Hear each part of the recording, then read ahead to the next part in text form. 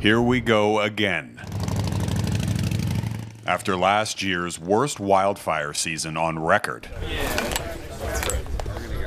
fire crews are bracing for another fight, but this time they have a new weapon. This water is mixed with a product called EcoGel, a made-in-Ontario innovation that essentially fights fires with salad. 100% plant-based, so it's made with common food ingredients, which you've probably eaten most of our ingredients over the course of a week. This veteran volunteer firefighter who founded the company says most of their ingredients are grown on Canadian farms. Yeah, you can dip your finger in. That vegetable oil is then mixed with gums, starches, and water, creating a honey-like texture. Can you eat it? Yes, you could eat it.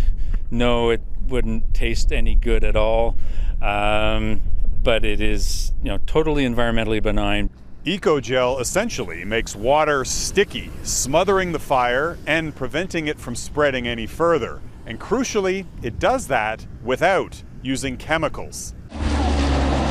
Many fire retardants and foams traditionally used against wildfires contain a toxic cocktail. The biggest issue is their persistence, right? They hang around in the environment. This environmental toxicologist tested the toxicity of several fire-suppressing products and found EcoGel was the least toxic. We're likely going to see more use of these different firefighting water additives. Wouldn't we want to go with the one that poses the least risk to human health and to the environment?